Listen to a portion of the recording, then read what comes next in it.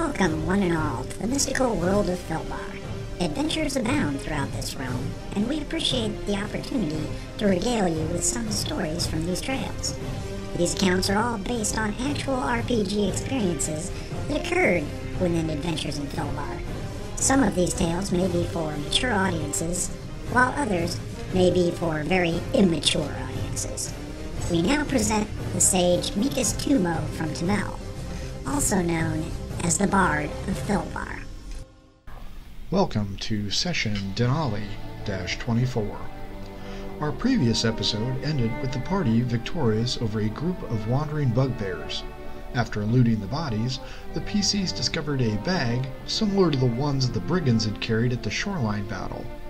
They believe it belongs to the individual from the tavern in Wagmar and possibly the thief who had stolen the heart of the golem.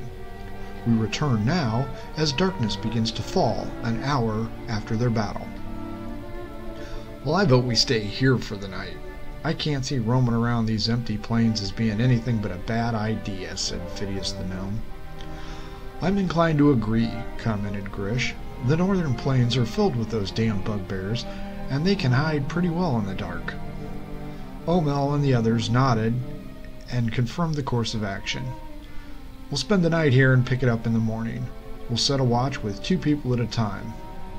Harris piped up, stating that he would start to gather wood for a fire, but was stopped by Yolanda.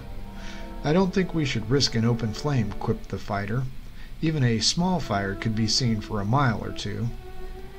The group looked around the open plain and knew she was correct. We'll just have to huddle next to the horses for warmth. Phidias eased up next to her and made a whinny noise, which garnered a quick backhand from Yolanda, who replied, "You wish." Brother Stance spoke up and volunteered for first watch, and a quick "me too" from Harris followed. Yolanda and Grish sponsored the second watch, with Omel and Phidias taking the last. A cold meal of rations was eaten by the group as the winds started to pick up. A few hours into darkness, the Zenobian cleric and Yolanda Two-Blades were woken up. Stance reported nothing unusual aside from some storm clouds passing overhead. The 2 Denali citizens prepared themselves and set up several yards away from the group. "Have you noticed anything unusual with the monk?" began the cleric.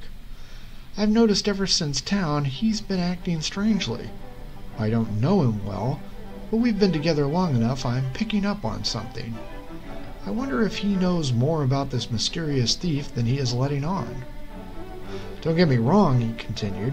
"I think he's a stand-up guy, but something just doesn't seem right."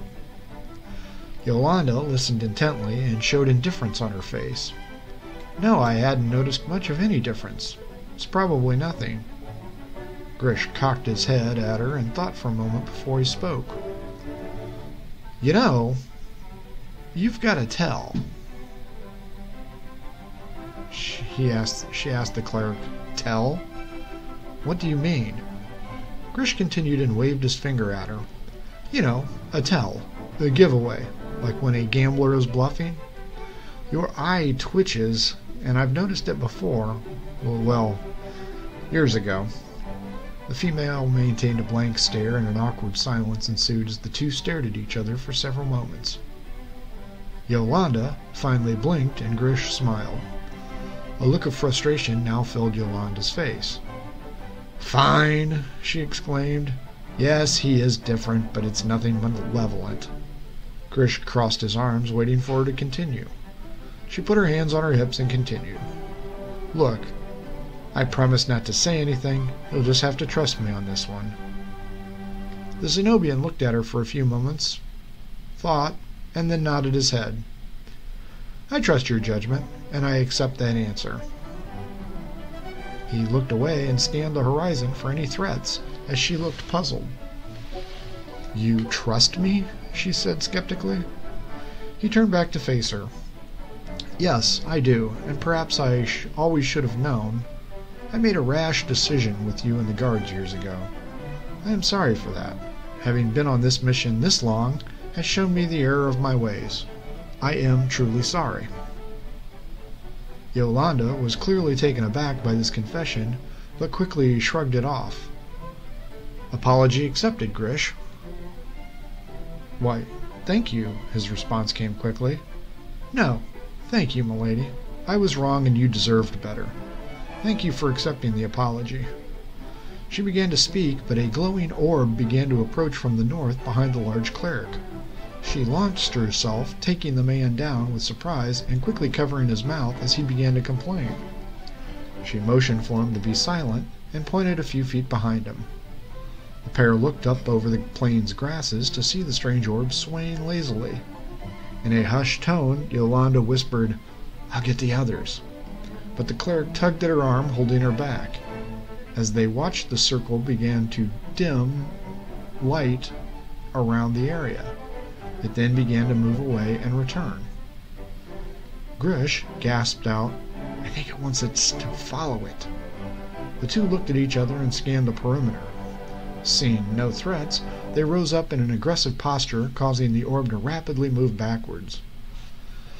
Puzzled, the pair eased their position and the ball began to dance back and forth. Grish and Yolanda continued to follow the orb for several hundred yards, scanning the area for an attack, but finding none. After several minutes of following the light, it stopped and rested on the ground. The pair crept up to the illumination and observed the ball resting on a battered corpse. "What the Hades?" said Grish in a hushed tone.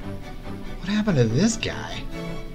The orb moved to the other side of the body, allowing the pair to examine the figure more closely. "Hey, isn't that the same cloak as the twits on the beach were wearing?" asked Yolanda. Grish nodded in agreement and spoke. "Looks like the Bugbears found him first. Doesn't look like he's been dead for more than a day or two."